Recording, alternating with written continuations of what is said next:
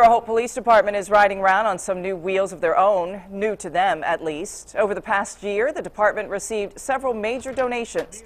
They have added to their fleet of Hummer SUVs from the military. They can use them in bad weather to police the roadways safely. It's all part of Chief John Plassey's plan to be prepared for the worst, and he's doing it on a budget. The government's offering it if it's free, then I'm going to take any kind of tool I can to help better serve our community.